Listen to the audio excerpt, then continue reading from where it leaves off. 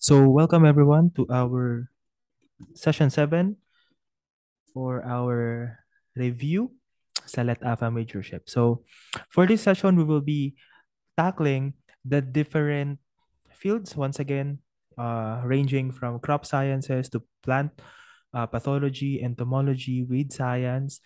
And then we will go through animal science, soil science, agri-entrepreneurship, management, farm management, fisheries. Ayan. So those are the topics that we will be covering for this session.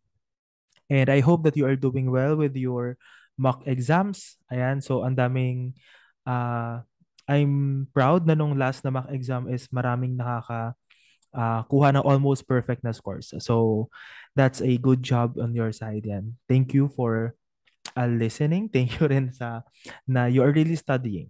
Again, uh, itong AFA is really a very diverse na major since hindi lang siya iisang field kumbaga. It's a combination of a lot of fields and ayun din yung sinasabi ko rin no first session na we as BS Agriculture back in my undergraduate we are always being told na uh, the agriculture students are a jack of all trades because we are studying not only the sciences, but we are also dealing with economics, we are dealing with communication, we are dealing with entrepreneurship, we are dealing with engineering, uh, ano pa ba?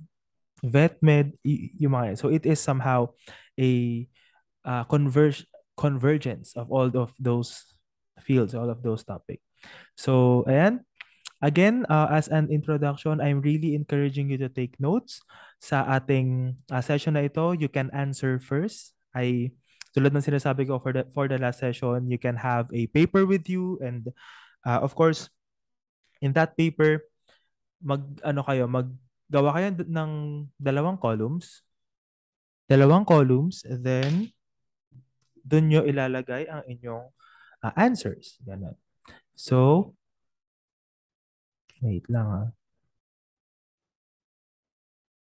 Doon nyo ilalagay ang inyong answers. So, ayan. Para you can know kung ano yung mga alam nyo na beforehand at saka kung ano yung mga kailangan nyo pang i-review. Alright? Wait lang.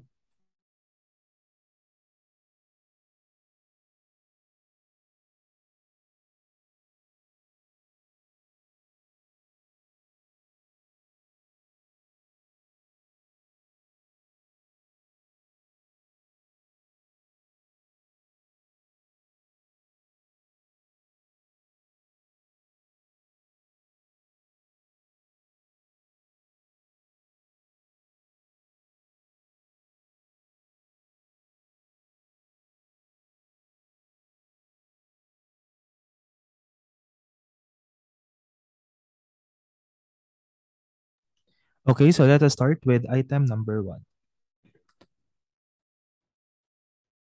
So number 1, this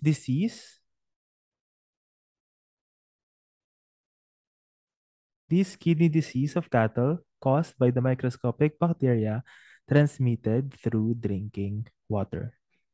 So what is this disease? Kindly disregard this word. That is caused by a microscopic bacteria transmitted through drinking water. So A, ketosis, B, brucellosis, C, tendonitis, or letter D, leptospirosis. So you can answer on your paper.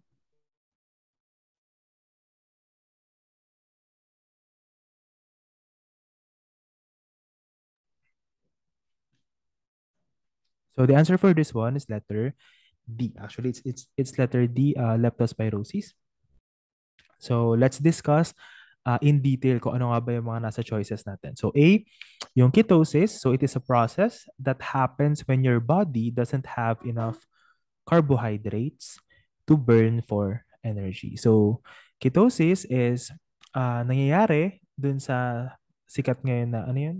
Keto diet. Ayan. So if it doesn't have enough energy, enough carbohydrates, ito yung nangyayaring process. Alright, so next is yung brucellosis. It is a bacterial infection naman.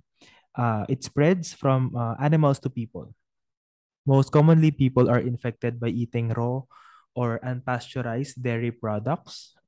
Sometimes, the bacteria that cause brucellosis can spread through the air or through direct contact with infected animals. So these diseases that we are discussing here, most especially in animal science, you could browse through them. Actually, I already gave you some definitions of the different diseases that happens for each animal.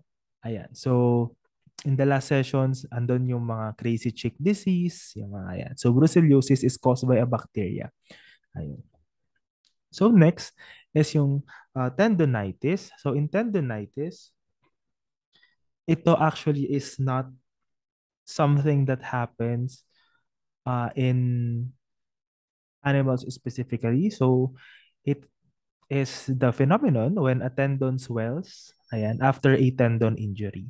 So this can happen especially for humans. So it can cause joint pain, stiffness, and affect how a tendon moves.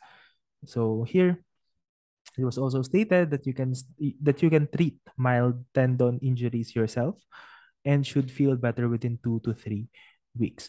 So just to eliminate this from the choices, tendonitis is uh, a situation that happens for humans. So perhaps this could be useful for those who are majoring in physical education or health. All right. And of course, yung answer natin, which is leptospirosis. Leptospirosis can be isolated from the kidneys and the reproductive tract of infected cattle and are shed directly to other cattle in urine, semen, or uterine discharges. So ang leptospirosis, uh, it can be transmitted through water. As what we also know, 'di ba, sa kapag may flood, sabi nila. So if meron ng urine from mouse, so it can be transmitted sa people because it is caused by a microscopic bacteria. Ayan. So again, leptospirosis is the disease uh, in the kidney of cattle that is caused by the microscopic bacteria transmitted through drinking water. Okay, so next for the second item, we have MG50, Pag-asa 1, and Pag-asa 2 are improved cultivars of which plant? A, munggo, B, tomato, C, pepper, or letter D, cauliflower. So if you will look at the question itself, it is an objective question. So you need to be familiarized with the different or the common varieties or cultivars that are being improved here specifically in the Philippines. So for example, if we are talking about rice, we have the recent innovation from uh, Phil Rice, I think, and Erie. It's the golden rice, 'di ba? So you must be knowledgeable about that. And in this case, the answer for this one is letter A, which is mangbin or monggo. So actually, in my undergraduate, we worked on Pag-asa 1 and Pag-asa 2, and then Pag-asa 5 and Pag-asa 8. Ayan. So ayun yung pinag-crossbreed namin noong undergrad. So ang parang ginawa namin, as what I've mentioned sa sa mga sessions natin, na yung pollination o yung breeding in plants happens either in self or crossbreed, di ba? So when we say self-pollination, it happens on plants katulad ng monggo na ang kanilang reproductive organs ay nasa iisang flower. Yun. So in that flower, nandun na yung male at saka yung female reproductive organ. So which means nandun na yung pollen grains, nandun na yung anther, yung stamen, ganyan. Tapos andun na rin yung stigma at saka yung style. Yun. So yung stigma at saka yung style, those are the female reproductive organs of the flower, whereas yung stamen, anther, tsaka yung pollen grains, those are the male. All right? So, when we do self-pollination happens naturally. So, if you grow mung bean, ang para mangyayari dyan after some time, perhaps 1 to 3 months, 1 to 2 or 3 months, mangyayari dyan, may mga tutubong yellow na flowers. Tas, if you let those yellow flowers grow by itself, after 2 weeks, meron na yang, 1 to 2 weeks, meron na yang pods. Yung pods, doon natin makikita yung mga buto na kinakain nating munggo. Ayan yun. So that is self-pollination. On the other hand, when we say cross-pollination happens when we transfer the pollen grains or yung male uh, reproductive part ng isang flower to another flower. So we can do this by using two different varieties. So for example, we will try to mate pag-asa 1 and pag-asa 2.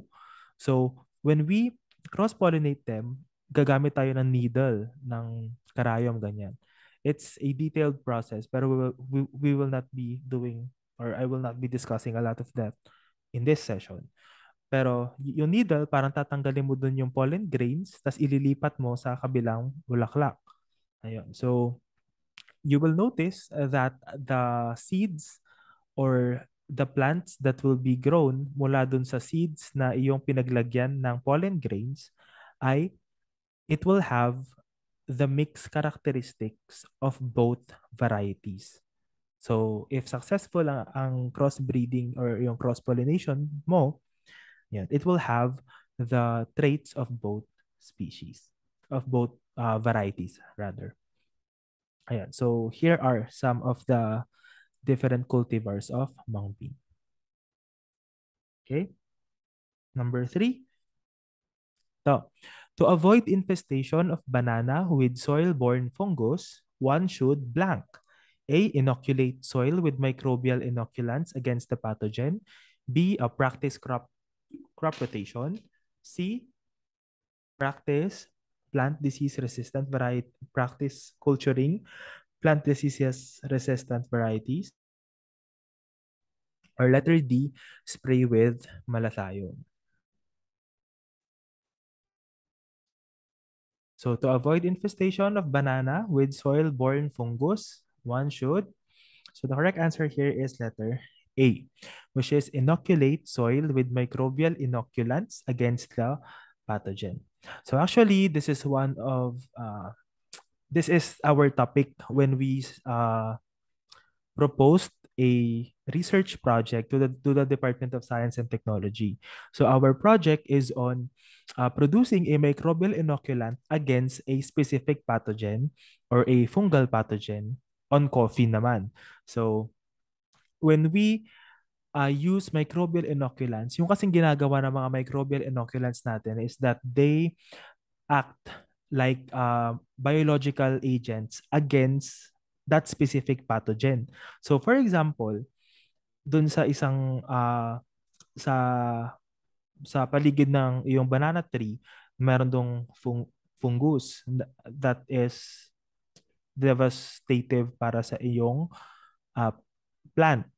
So ang gagawin mo, when you put microbial inoculant, yung mangyayari doon is that yung mga microbial inoculants natin, it is composed of bacteria na nag-work against the fungi. So that process itself is called antibiosis. Or meron silang tinatawag na wait lang. Meron silang tinatawag na antagonistic association. So from the term itself, antagonistic, kapag sinabing antagonist, it's kaaway, it's kontrabida, kumbaga. So, ang ginagawa noong bacteria is that ina-antagonize niya yung growth ng pathogen na iyon. Ayan. So this is something that you can do for managing a specific crop. Ganon. So UPLB Biotech is producing a lot of this microbial inoculants. So we have Mycovam, We also have yung mga bago, Hormogrow. Ito mga to naman, it's on fertilizer, ganyan naman sila. So, these technologies are using nanotechnology ayan, para gawin yung mga produktong yan. Again, ang fungi na yan at saka yung bacteria na nasa microbial inoculant ay merong antagonistic association or also called antibiosis. Yan.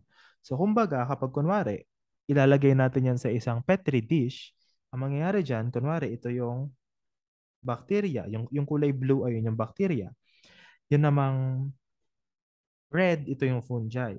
So kapag inilagay natin yan dyan, kapag kinulture natin sila together, hindi sila mag-meet or hindi may infest ng isa yung isa. Kung hindi, magkakaroon ng parang kunwari ito yung zone of inhibition. Meron tayong tinatawag na zone of inhibition. Which means, parang ano lang yon, ayun yung zone na dapat nandoon yung bacteria. So, ayan yung zone of inhibition kunwari. So, ganito yung kakalabasan kapag pinag-mix mo silang dalawa. Hindi sila mag-meet. Kasi nga, meron silang antagonistic association. So, ayan yung pwedeng gawin para maano ang infestation sa banana. Okay? That's the best answer. So, next, let's go with number 4. Bovine tropical theileriosis is a tick-borne infection caused by Flerea annulata, an intracellular protozoan parasite. To treat this, you need to perform A, vaccination, B, culling, C, inject the cattle with vitamins, or letter D, transfer the infected animal. So, in questions like this, dapat hindi tayo ma-overwhelm agad na, hala, hindi ko alam yung bovine tropical theileriosis, di ba? So parang kapag titignan mo agad yon, talaga ma-overwhelm ka. Tapos baka mas lalo kang hindi maganahan na sagutan yung specific question na yon. You need to first look at the choices and try to eliminate as much as you can. So first, kapag ba meron itong tick-borne infection na to, ikakal mo na ba agad sila? Again, what is culling? So culling is disregarding a specific animals, right? So ito yung mga underperforming na mga animals. Next, i-injectan mo ba sila ng vitamins? So vitamins is, of course, it targets to enhance the nutrition of the cattle and not to treat this specific intracellular protozoan parasite. And of course, yung letter D, transfer infected animal. So kapag tin-transfer mo sila, the possibility is the protozoan parasite will also be with them. So along the process, there could be transmission of this specific disease. And it can further infect more cattle. So it is not practical. Thus, the answer is letter A, which is vaccination. So, ayan. So, this is an example of a disease na kailangan ng vaccination to treat. Again, in answering questions like this, in animal science, in plant pathology, ayan, you need to think like a farm manager. You need to think like a farm manager na kapag ako yung manager ng farm na to, anong gagawin ko? 'Di ba? So, una-una yung culling, hindi siya practical kasi papatayin mo na ba agad ah yung cattle mo? Papatayin mo na ba siya agad? Eh, magkano ang isang cattle ngayon? It ranges from, I think, 15 to 25,000 or above or even more. So that would be a huge loss if you will do that. Yung injecting cattle with vitamins naman, it could be a good step, but then it is not targeting our specific problem that is mentioned here in this item. And of course, yung transferring, that goes with cultural management. When we say cultural management, handa ka bang, anong tawag dito? Handa ka bang maitransmit yung parasite na yun towards others? Ayan. So, those are the questions that you need to ask yourself. Okay? Next, number 5. So, deforestation causes the destruction of coastal marine resources as a result of A, flooding, B, siltation, C, lowering of sand. That should be salinity, siguro. Salinity. And letter D, increased water temperature. So, ngayon, we need to think holistically. We need to think holistically. So, paano nakaka-apekto ang pagkawala ng mga puno in the coastal marine resources? Remember, this is somehow a convergence na ng agroforestry and crop science tsaka fisheries, di ba? So, here, what happens when there is a lack of trees is that nagkakaroon ng mas tumataas ang temperature natin. So, that could affect yung mga marine natin by increasing water temperature. Okay, so that is also a result of deforestation. Okay. Number 6. So here, the result of a seed germination test showed that out of 120 seeds used in the test, only 98 germinated. Thus, the percentage germination of the seed is A, 81.67, B, 76.18, C, 68.71, or letter D, 87.76. So, to answer this one, you need to always to know the formula.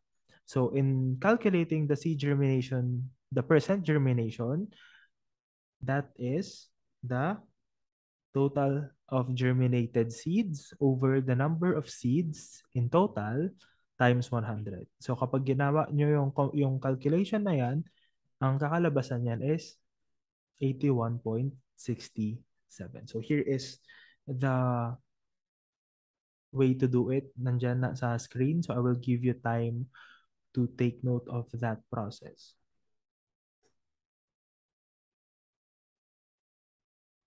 So 98 over 120 times 100.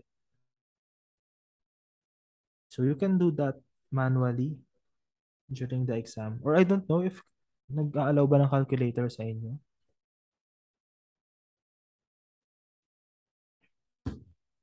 Okay?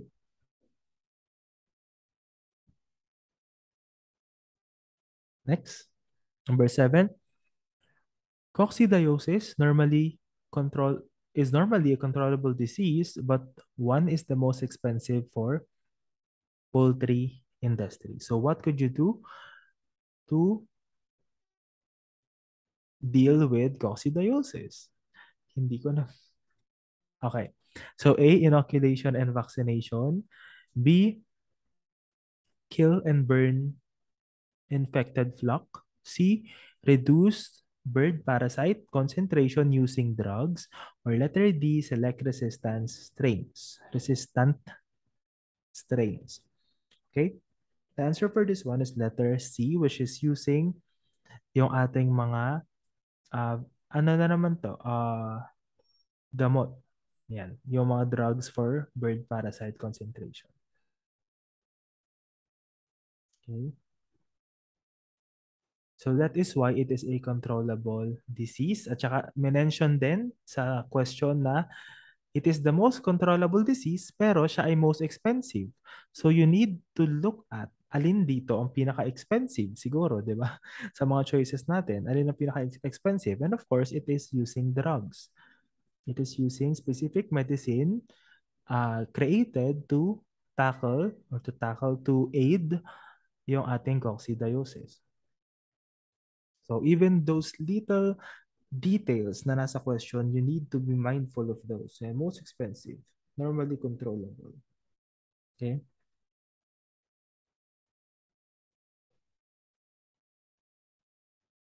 Next, number 8, before we take a short break. So internal parasite that adversely affect the feed utilization that is prescribed. So A, diarrhea, B, roundworm, C, cholera, or letter D, influenza. Internal parasite. So, iisa lang dyan ang parasite. So, I hope that you answered letter B, which is roundworm.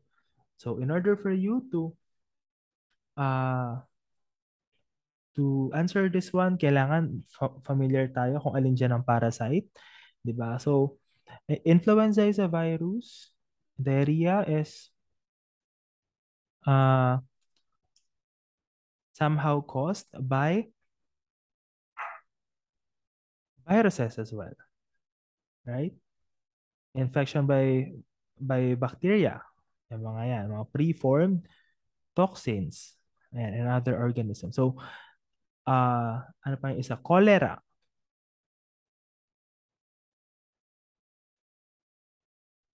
So, cholera is caused by another bacteria, which is Vibrio cholerae.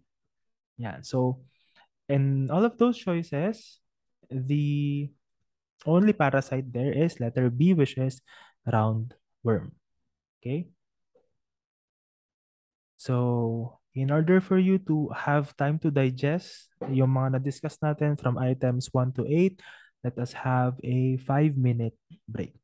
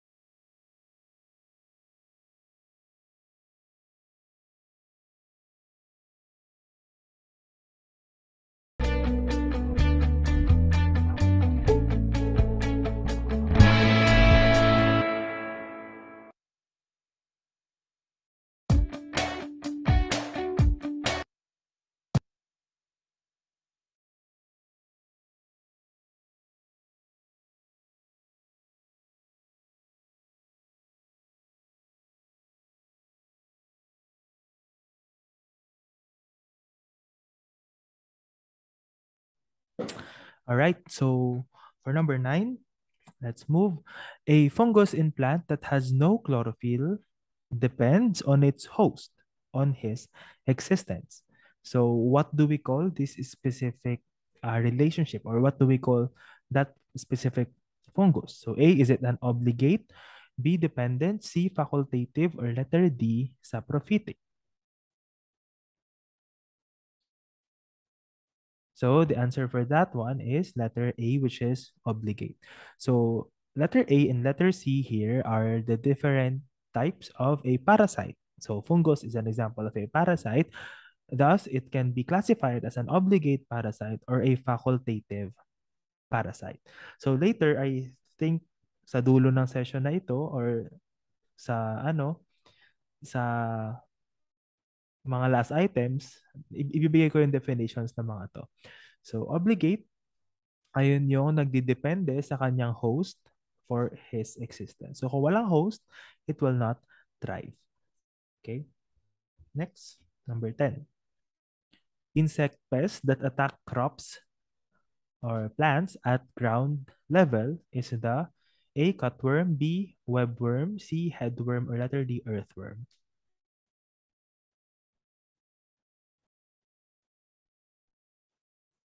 So the answer for this one is letter A, which is cutworm.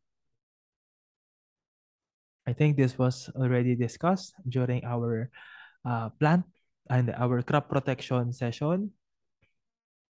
So this is just a review of this specific insect. And I hope na nakuha nyo to. Next, which of the following is not a microorganism? Which of the following is not a microorganism? So A, virus, B, fungi, C, lice, or letter D, bacteria. So the answer for this one, as obviously it is the answer, is letter C, which is lice, because we can see lice through our naked eye, right? So microorganisms are those organisms that can only be seen when you are using magnification apparatus such as the microscope, among others. So yung lice, we can see it with our naked eye, so it is not a microorganisms. It is classified as a macroorganisms. Organism. Ayan. So, next, number 12. Which cattle breed is a product of crossing a Brahman and Angus breed? So, this is on cattle. A, Hereford, B, Braford, C, Brangus, or letter D, Holstein. So, dito, pwede nyong pagbasean ang mga nasa question, which is Brahman and Angus. Thus, the answer for this one ay letter C, which is Brangus. So, in breeding, pwede kasing ganun yung gawin, most especially in animal science. I've uh, encountered different breeds na pinagsasama lang nila yung dalawang breeds na pinag-cross. So, that's it. Brahman and Angus is Brangus. Next, number 13, oil extracted from the oil crops are used for perfume and operation of facial oil. So shampoo and soap. This type of oil is called A, edible, B, essential, C, volatile, or letter D, organic. So those types of oil na ina-extract sa oil crops are called essential oils. So most common na ginagawa sa mga essential oils, if you're familiar with ano, Candor ba yun? Yung pang kilay daw.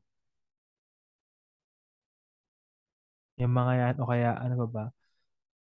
Yung mga galing sa Candor ba? Anong halaman yun? Castor. Kano Candor? Castor. Castor oil, ayon. Yung castor oil, ayan. So, it is an essential oil na ina-extract sa castor beans. Ayan. So, That is an example. And of course, yung mga ginagamit natin na for anong tawag dito? Agents para sa mga shampoo, sabon, yung mga yan. So they are called essential oils.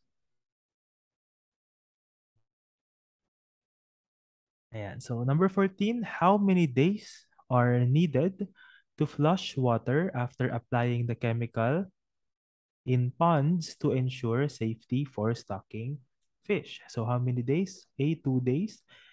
B, 5 days. C, 8 days. Or letter D, 4 days.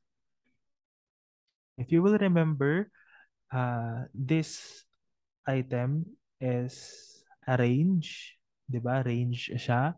So in answering this question, you need to consider the specific value na nasa range na iyon. And in that case, the answer is letter B, which is 5. So I think I twisted this item from another session, and this must be 5 to 7 days. So ganon. In answering for examinations, ganyan, uh, always look for the best answer. So kung ano yung value, ano yung number, ano yung choice na pinakamalapit doon or best doon sa alam nyo na tamang sagot, go with that. Okay? Number 15. So this is another technical na question. I hope that you still have or you are taking notes of the value na data sheet. So, para maidagdag nyo ito doon. So, the process from egg fertilization to ready to stock small shrimp is typically blank after final larval metamorphosis onto the post-larval stage, and the total time needed is normally more than 1 month from the time of initial broodstock readiness. So, typically, the process from egg fertilization to ready to stock small shrimp is 12 days. Okay, so that is 12 days. Add this to your data sheet on the values, different values per field. Number 16, breeding or the release of eggs in the presence of male is blank. A, arts, B, ovulation, C, spawn, or letter D, metabolism. Release of eggs, breeding in the presence of male is letter C, which is spawning. So if you will remember, yung spawning, ayun yung kukunin ng isang breeder yung eggs from i-release yung eggs from the female na fish. Tapos, pagkatapos mai-release, perhaps uh, this could be in vitro. Kapag sinabing in vitro, sa labas ng katawan, sa isang, so pwede siya sa, anong tawag dito, sa basin, ganyan. So, ilalagay doon yung mga eggs ng female na fish natin. Let's say, for example, female salmon, ganyan. So, ilalagay doon. Tapos, in the presence of the male parent, or yung male na salmon natin, mag-release din siya ng sperm para ma-fertilize yung eggs na nandoon sa basin na yon. So that is called spawning. Ayan. So this is just a review of our session on fisheries. Number 17, the range of vision of fishes is blank. A, shorter than mammals. B, same as mammals. C, approximately the same range of vision of mammals. Or letter D, longer than mammals. I hope you remembered the illustration that I have given dati sa fishery session natin. On this one, the answer is letter D, which is longer than mammals. So if you will recall, ang range of vision ng mammals, or let's have an example, which is humans, ang range of vision ng humans ay 180 degrees. So if you test it now on your eyes. So you have a peripheral vision. So you can see what's on the left side or right side, right? So ang range ng vision of fishes is can reach up to 360 degrees. And it is because pwede silang gumamit ng reflection nung sa water because they are underwater, right? So pwede silang gumamit ng reflectioner. So the vision of fishes is longer than mammals. Okay, next.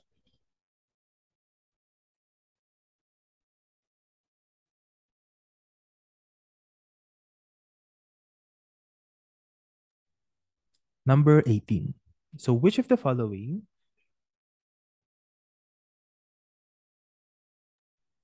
grows in the pond bottom? Which of the following grows in the pond bottom? A, algae, B, mollusk, C, predator, or letter D, competitor? So the answer for this one is letter A, which is algae. So just a review of the favorable conditions para sa growth ng algae. Una, kailangan ng, of course, water. Kailangan ng watery na place or na condition. So, kailangan ng water. Next ay kailangan ng sunlight. Kasi, bakit nila kailangan ng sunlight? Because they are photosynthetic organisms. And also high temperature or hot temperature. So this one is something that is being avoided when you are growing in hydroponics. In a pond environment, it could be tolerated at some level because these algae can serve as a food para sa mga fishes. But in a hydroponic setup, so from fisheries, let's go to crop science. In a hydroponic setup, ang algae is considered as a pest. So it is not favorable para sa ating mga halaman. At in that specific setup, nangyayari siya kapag pumapasok ang sunlight sa loob ng iyong hydroponic reservoir. Kapag sinabi nating reservoir, doon nakalagay yung tubig. Kaya siya hydroponics. Tapos ang tawag doon sa parang timba doon is reservoir in technical terms. Anyway, so kapag pumapasok ang sunlight sa loob ng reservoir, nag-elevate ang water temperature. So magiging check ang hot temperature. May sunlight kasi nga pumasok yung sunlight papunta sa loob. And of course, nandun yung water kasi nga hydroponic siya. So, ang mangyayari doon is that is a favorable environment para sa algae growth. So, sometimes when you check at your uh, roots, ayun, may mga algae na nandoon. So, it can grow sa roots mismo or it can also grow sa paligid ng iyong timba o yung reservoir na tinatawag. So, that happens. And if you will also notice, if mapapansin nyo, karamihan ng mga lugar kung saan may tubig, tapos na aarawan ng sunlight, ganun. So it is a, karaniwan doon merong mga algae. Ayan. Okay. So next. Number 19, the natural method in promoting reproduction and survival of fish and other aquatic products. Natural method in promoting reproduction and survival of fish and other aquatic products? The answer is letter A, which is fish propagation. So it is a natural method. So na pa lang, promoting reproduction, which of the choices ang nagpo-promote ng reproduction directly? Is it, of course, doon na meron ka ng idea na fish propagation kasi kapag preservation, it is not promoting reproduction. Kapag fish capture, hindi rin siya nagpo-promote ng reproduction as well as conservation. Ayun. So, ang propagation lang yun na po-promote na fish reproduction.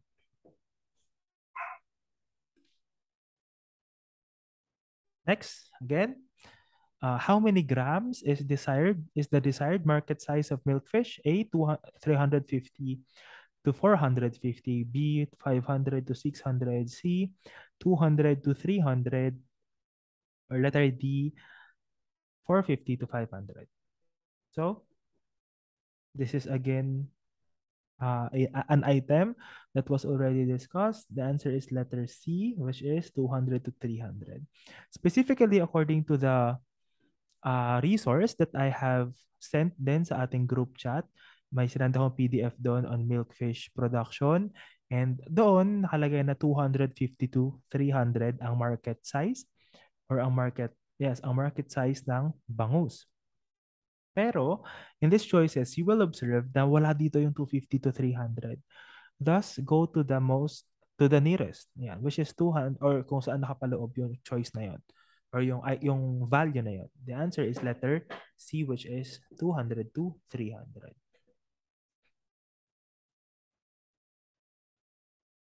Okay, number 21. The simultaneous rearing of two or more different species to make more efficient use of the entire pond environment is called A. Monoculture, B. Extensive culture, C. Polyculture, or letter D. Intensive culture. So this one, you could answer this using prefixes or context clues. The answer is letter C, which is polyculture. So you have a clue there. It was stated in the exact question na two or more different species. So when we are culturing two or more, the applicable prefix for that is polyculture. Polyculture. So just a quick review of what these other terms in the choices are in the field of fisheries. So A, kapag sinabing monoculture, it is culturing only one. So isang isda lang yung eco-culture mo.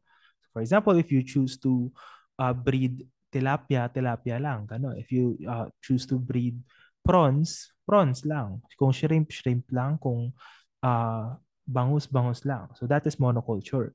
In extensive culture, it is culturing a specific aquatic organism and letting it live on its own. An example of extensive culture ay oyster farming. So kapag oyster farming, you are letting it grow on its own. So let us contrast yung extensive culture on intensive culture naman. When we say intensive culture, it is controlling the environment of the specific aquatic organism. So this happens in the case of shrimps, ayan, o kaya mga prawns natin. So again, nung I worked on BFAR during my parang internship or immersion dati nung grade 10, ganyan. So we were toured sa BFAR at doon sa shrimp or sa prawn farm nila, the prawns are in a specific aquarium na merong mini-maintain na specific dissolved oxygen levels, specific na temperature, yung mga yon. Tapos inaanohan din sila ng oxygen there, yung parang sa, anong tawag dito? Yung parang sa aquarium mismo, yung aerator. Ayun, so meron din ganun.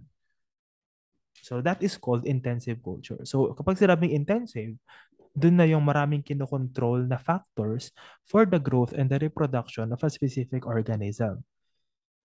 Yun. Extensive, you let them grow as they are growing. So, yun, example is oyster farming. Okay, number 22. What is the importance of stocking fish culture? What is the importance of stocking fish culture? A, calculate fish feeds. B, grow healthy fish. C, control of the deep of the water of the, ano daw? Control the depth of the water pond. Or letter D, to avoid competition in the feed.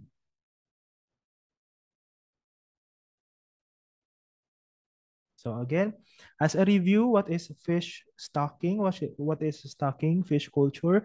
When we say fish stocking, ito yung magre-raise ka ng fish sa isang hatchery, tapos i-release mo sila sa river, lake, or ocean to supplement existing populations or to create a population where previously none exist. So that is fish stocking in an essence. All right. So ngayon, releasing daw. So kapag sinabing releasing, you are lessening the competition in a specific pond. So here in the choices, that's why the answer is letter D, to avoid competition in feed. Kasi when we stock fish culture, we are lessening the population. So kailangan nating isipin na when we are growing a lot of fishes in a specific place and at the same time, ang mangyayari doon is that there will be more competition. Thus, uh, competition sa space, competition sa water resources, competition sa feed resources, nutrient resources, yung mga yan. So, they are all factors to consider. So, doon siya pinaka makakatulong to avoid competition of the feed. Yung sa A, yung calculating fish feed, of course, you can do that even without stocking the fish. Although we are really calculating the feed using the daily feed ration formula. Ayan. So, but you can do that every part of your growing journey. So, hindi lang sa stocking ng fish culture. Grow healthy fish, it is a very general choice. Of course, sabi ko nga, if it is a specific question, it must have a specific answer. And of course, yung control of the depth of the water pond, you cannot control that by stocking fish culture. Okay? So last item before we take another 5-minute break. So a planting method widely used by most fruit growers is the A square, B quincunx, C rectangular, or letter D hexagonal. So I've shown a lot of illustrations of these different planting methods. So kailangan nyo na lang isipin kung ano kaya yung pinaka-practical sa isang fruit farmer, sa isang fruit grower. So again, think like a farm manager. The answer is letter B, which is quincunx. Again, if we will look at the layout, kapag square farming, so I will draw, ano na lang ito. Yeah, so yan. Blue. So this is square farming. Ayan, so ganyan. So ang nangyayari sa square farming, para may square lang, tapos nandito na yung tree number 1, isang puno to ha. Siyempre kapag fruit, di ba, mga ano yan, mga puno yan, hindi lang yan maliliit na halaman. And most of the time, it requires a lot of space. So ang distance niyan from each other could be 1 to 2 meters or even more depending on the species. So ganito ang square. Ang rectangular naman is a broader form of this one. Hexagonal, from the term itself, hexagonal. So, 6 siyang ganyan. Yan. Ang pangit na hexagon. Pangit na hexagon to. Wait lang. Pangit. Ayan. Kunwari yan. So, this one, yung hexagonal, it will have more plants, pero mas marami ring space ang kailangan yan. Kasi, mas maano to eh, mas marami siyang points. Diba? So, this is hexagonal. So, this could uh, consume a lot of your space. Rectangular is parang ganito nga rin lang. So, ang quincunx is square, tapos meron lang siyang additional na plant sa gitna. So, what you'll do is you'll have a cross-section, tapos sa gitna ilalagay nyo yung isa pang tree. So, dito, you save space and also maximize the space na nasa gitna pa nung layout na to. So that is called quincunx. Okay. So before we move to the next item, let us have a specific break. A short break.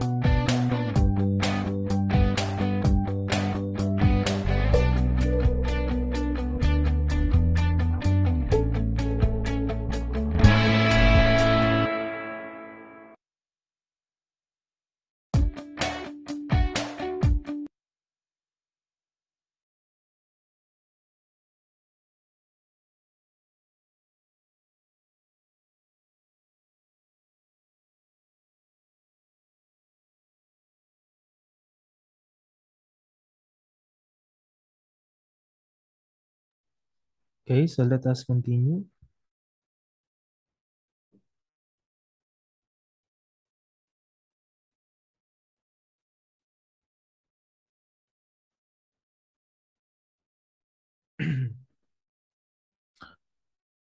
Okay, so number 24, a length of time fish product can stay off it for human consumption is called A. Timing catch, B. Catching period, C. Spawning period, or letter D. Shelf life.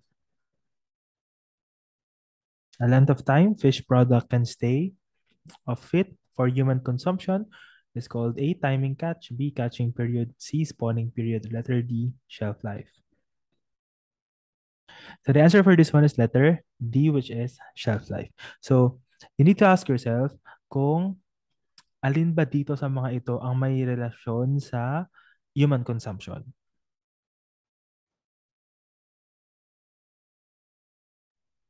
Which means the question is asking for a specific time na yung product na yun is processed na. And then, for example, it's already a bagoong, ganyan, o kaya isa na siyang dried fish product, ganyan. So, the time is called shelf life. From the term itself, shelf. So, kung gaano siya katatagal sa shelf. Ayun. Okay? Number 25, mealybug is common among fruit trees and other commercial crops. Insects sucks fruit juice and foliage. To control, spray A. Malathion, B. Herbicide, C. Bromide, or letter D. Chlordane. So these are different chemicals. So I hope na you have, you are answering yung correct na answer because we have discussed in detail the different anong tawag dito, the different agents kung saan ito. Wait. Sorry for that. Uh, wait lang.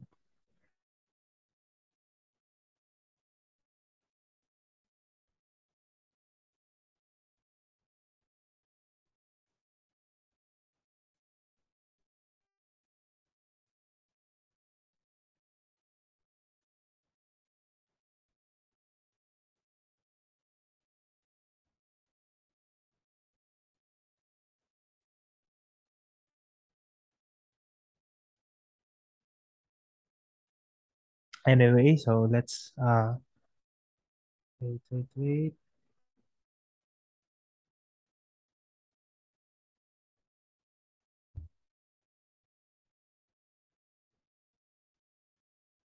Okay. Let us go back. So,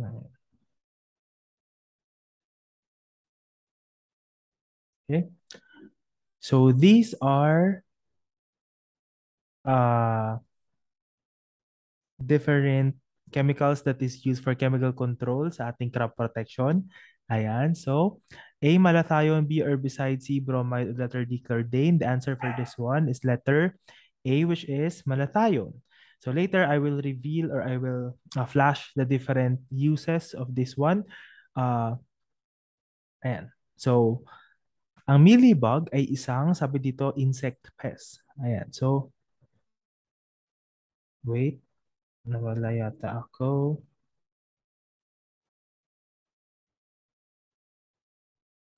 Screen sharing, is this what happened?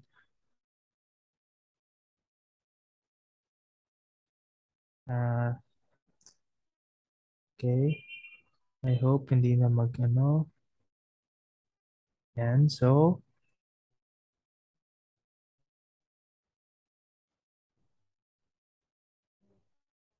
okay. So, the answer is malathion and later I will reveal the different uses of the other chemicals that you can see on this slide. Okay, next. Number 26, leaf miner is very destructive tropical region. In the tropical region, to control this by means of spraying with A, fumigants, B, azodrine, C, chlordane, or letter D, carbaryl EPN. So leaf miner, the correct answer is letter B, which is azodrine. Okay? So take note for leaf miner, mamaya maglalagay akong list dyan. Meron akong list dyan on the different, pinapatay nila, ganun.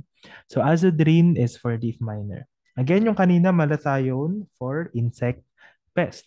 Okay? Next, we have number 27, bacterial wilting of young leaves and slight yellowing of old leaves can be solved except which of the following? So A, cutting the affected.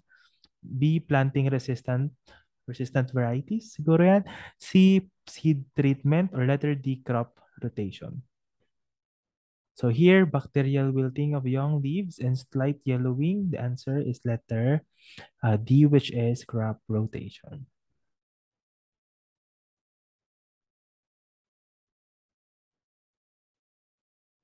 Okay. For number 28, Lepidopteran or Lepidopterus species are similar to moths and butterfly. Actually, these are examples of Lepidopteran species. So this can be controlled by using insecticides such as blank, A, chlordane, B, fumigant, C, azodrine, or letter D, methyl and malthion. So again, to review for this one, methyl and malathion are insecticides. Thus, ayun yung sagot. Okay? So here is the list that I am talking about. A, yung chlordane. Ang chlordane ay para sa termites. Ayan, so take note of this one. I will give you more time to take note of this. So termites. Yung fumigants naman is para sa rodents. Ay, o kaya sa mga vertebrate pests. So again, kapag sinabi natin vertebrate pests, these are pests katulad ng mga daga, yung mga yan. So those are vertebrate pests. And yung azodrine are for aphids, mites, leaf hoppers, thrips, leaf miners, and plant bugs. And yung methyl and malathion are insecticides. These are for insects.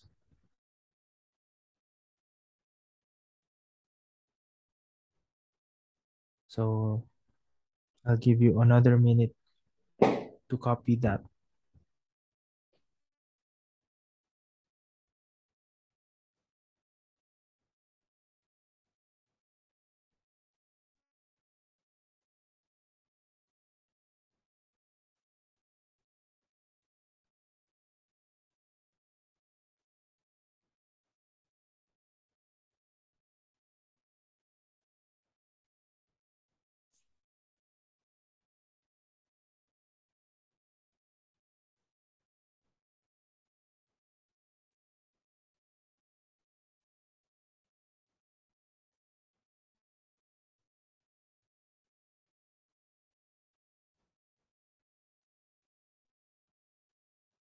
Okay?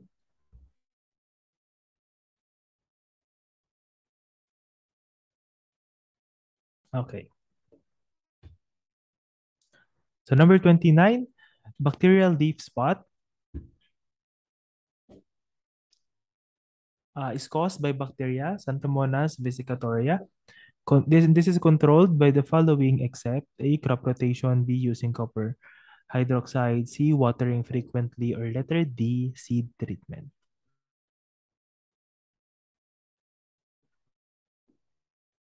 So the answer for this one is watering frequently. So bacteria actually thrives kapag merong moisture, kapag merong water. Kasi it also serves as a vector para mas maparami sila, para mas matransmit sila sa ibang lugar, ganyan. So, that is why kapag we are watering our plants frequently, you will notice that there are for example, yung algae, di ba? Pwede silang mag-grow dun sa soil natin o kaya minsan fungi din. Kapag fungi, it can be manifested by uh, white spots, white hairy spots. Ayan, yung mga molds natin, yung mga yun. So, watering frequently is a favorable condition for bacterial leaf spot. So, number 30, fruit fly mango, common oriental fly, which is very destructive in mango fruits, can be controlled by observing cleanliness and using chemicals like blank. So, what chemical is ang magagamit natin sa fruit fly? So, A, chlordane, B, azodrine, C, malathion, letter D, methaldehyde. The answer is letter insects, which is malathion. So, again, for chlordane, it is used for termites. Ang azodrine naman is for aphids, mites, leaf hoppers, thrips, leaf miners, and plant bugs. Ayan. Malathion is generally for insects. And yung methaldehyde, it's used for snails at saka slugs. Ayan. Snails and slugs. Ayan ang gamit ng methaldehyde. Okay? So I'll give you another minute to half minute.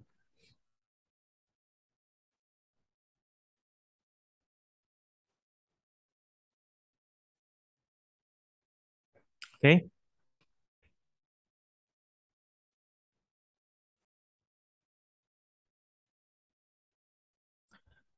Which is an example of natural altered state of awareness? Which is an example of a natural altered state of awareness? A, high drug, B, sedation, C, sleep, or letter D, intoxication. So dito, you can look at the similarities among the choices. So, una, sa high drug, sedation, tsaka intoxication, merong chemical na involved. Thus, it is not natural. Kaya answer dito is letter C, which is sleep. Okay, let's move for number 32. What organism would most likely be in an Arctic environment? So A, crocodile, B, walrus, C, Maya bird, letter D, turtle. So the answer for this one is letter B, which is walrus. Kasi ayun lang naman yung nakikita natin sa ice, di ba? Since ang Arctic environment is predominantly merong ice.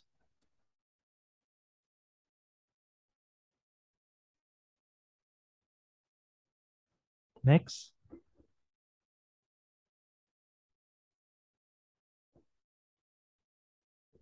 Number 33, which of the following is an activity that help reduce water pollution? So A, treating wastewater prior to discharge, B, use of soap and detergents, C, setting up flood control system, or letter D, desalination of seawater to potable water. That help reduce water pollution, of course, ang nandyan ay treating. So, ayun na yung clue, yung context clue natin. Treating wastewater prior to discharge. So, meron treating, which means it helps reduce water pollution.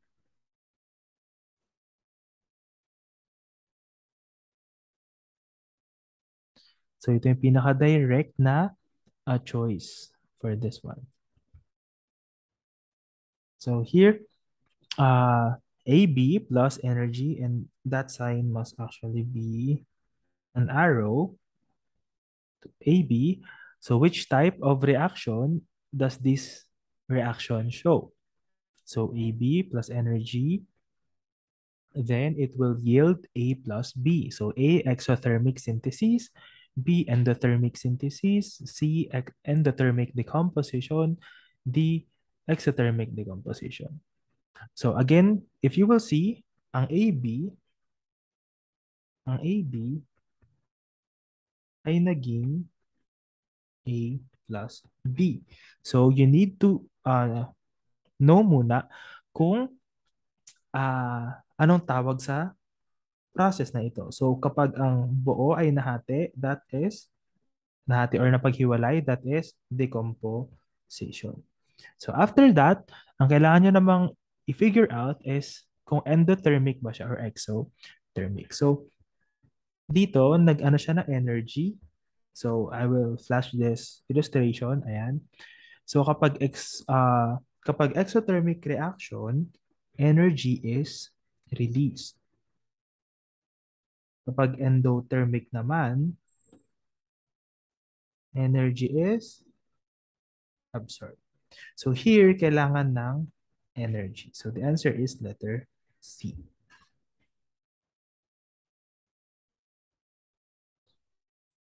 Okay. Next, number 35. So, heterotrophy. Which of the following is the most related to this term? A. Fern, B. Algae, C. Moss, or letter D. Grasshopper. So basically, the question is asking you which of the following species or which of the following organisms is an example of an heterotroph. So the answer is letter D, which is grasshopper.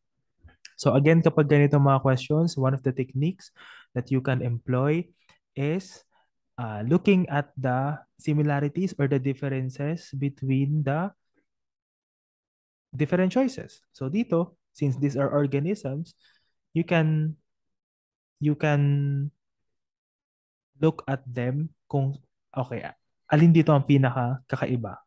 You can look at their appearance, you can look at their classification. So, yung fern, algae, tsaka moss, these are all somehow a plant, right?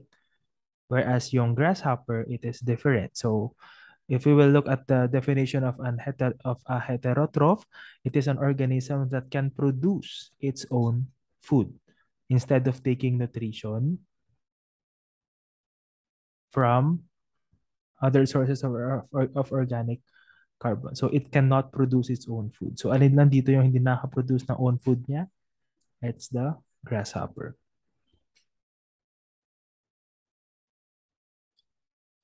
Number 36. The union of sperm and ovum outside an animal body is called A. Gestation, B. In vitro fertilization, C. Fertilization, or letter D. Parturition. So the answer for this one is letter B, which is in vitro fertilization. The key word there is outside an animal body. So outside, in vitro, wala sa body. So fertilization, it describes the union of sperm and an ovum. So sabing outside, so kaya siya in vitro fertilization at hindi lang siya fertilization. On the other hand, kapag sinabi nating uh, parturition, kapag sinabi natin parturition, it is the act of giving birth. So again, as a review, we have different types of parturition. So, ang parturition sa baka is called calving. So let's take it down, take it down. Note it down. Calving is the act of giving birth sa cow.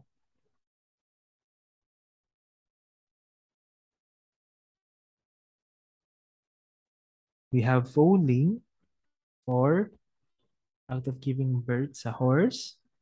What else?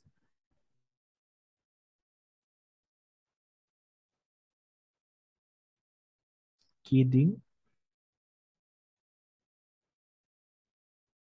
for goat. Ano pa? Lambing for sheep.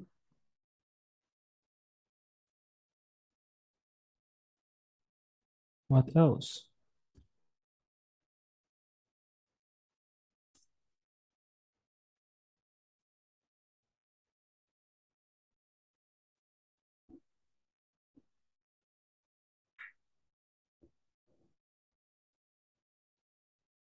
Yeah, so those are just some. So that's parturition. It's the act of giving birth. On the other hand, gestation is the conception prior to parturition. So kapag nagde-develop na ang ang united sperm and ovum, kapag na-develop na siya or nagde-develop, that process is called gestation. So it's from the act of conception to parturition. Okay. Next, culturing only one species, whether in animals, fishery, or plants, is called A. Monoculture, B. Extensive culture, C. Polyculture, or letter D. Intensive culture. Culturing only one species, whether in animals, fishery, or plants, is called letter A, which is monoculture.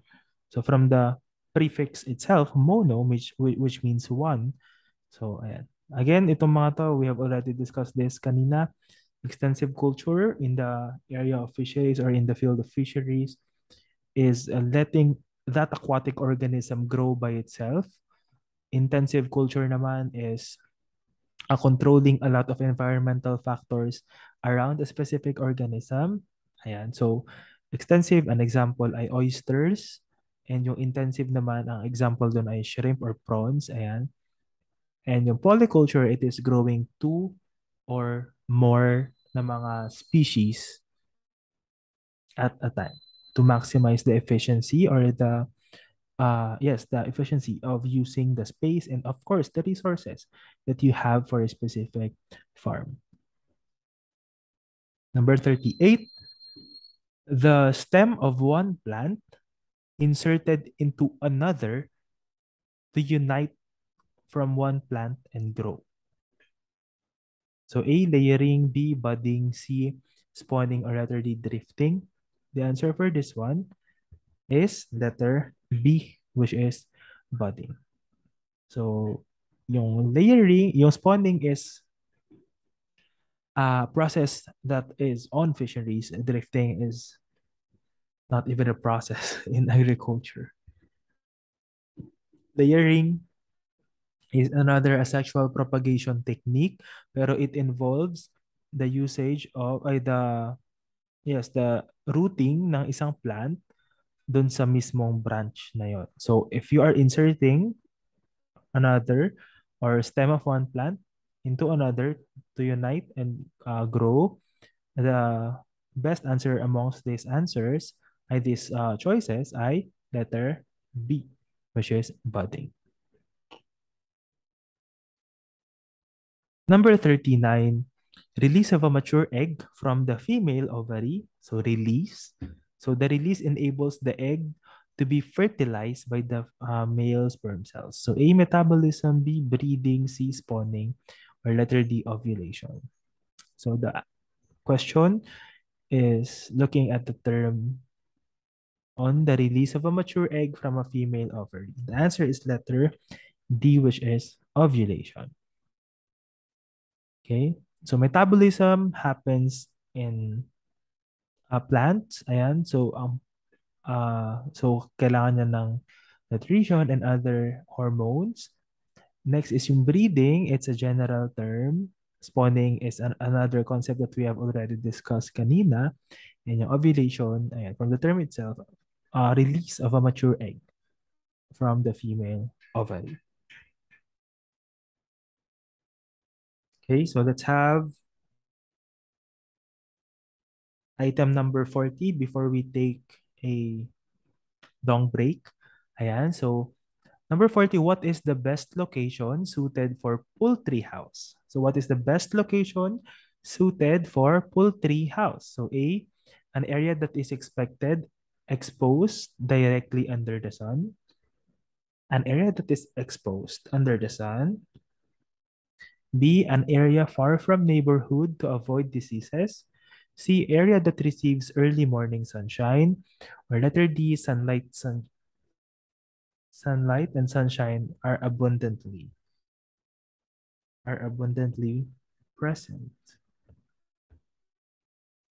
So again, in looking for a specific house or location for a poultry house, what we need to avoid is exposure to sunlight. Thus, the answer is letter B, which is area far from neighborhood to avoid diseases. What will happen if a specific poultry house is directly or meron siyang morning sunlight, ganyan? The tendency is that your chicken or yung mga poultry species mo that you're growing will experience heat stress. So that is something that we need to avoid, not only in poultry but even in other uh, farm animals. Ayan. So that is why kailangan when you are having or when you are locating a specific poultry house, kailangan maayos yung pagka-construct ng roofing, kailangan may ventilation, yung mga yan. Because they are they must not be under extreme heat as you grow them. So doon naman sa area far from neighborhood to avoid diseases, this is actually a good example of a location for poultry house. First, kasi far from neighborhood, kasi you need to also consider the welfare of your neighbors. For example, if you have a lot of chickens, tapos, so you are producing a lot, di ba? So, kapag sobrang dami nila, tapos meron kang kapitbahay, the possibility ay mangamoy yung kanilang wastes.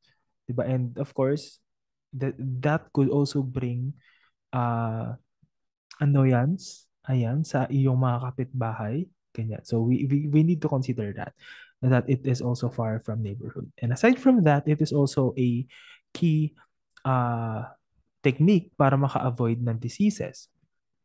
Kasi if kunwari merong chicken or for example, you are producing a lot of chicken tapos yung kapitbahay mo nag-organic siya so it means meron siyang dalawa or anong chicken, kapag nagkasakit yung chicken niya, the possibility is through wind, ganyan, o kaya even sa water, ganyan, it can be transferred from his area to your area. Ayan. So, yan. Before we move to item number 41, let's have a longer break for you to digest the different concepts that we have discussed from item number 1 to item number 40. So we still have 35 items to go. So make the most of this break.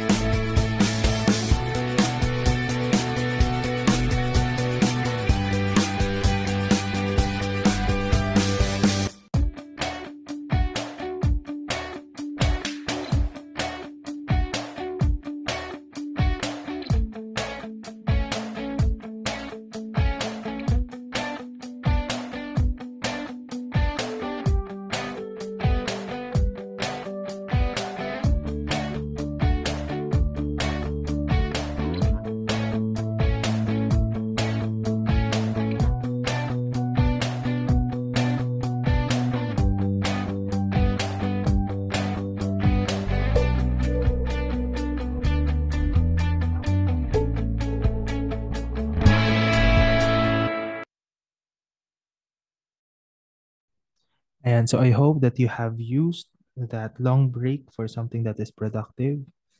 And of course, I hope that you had a rest. Then,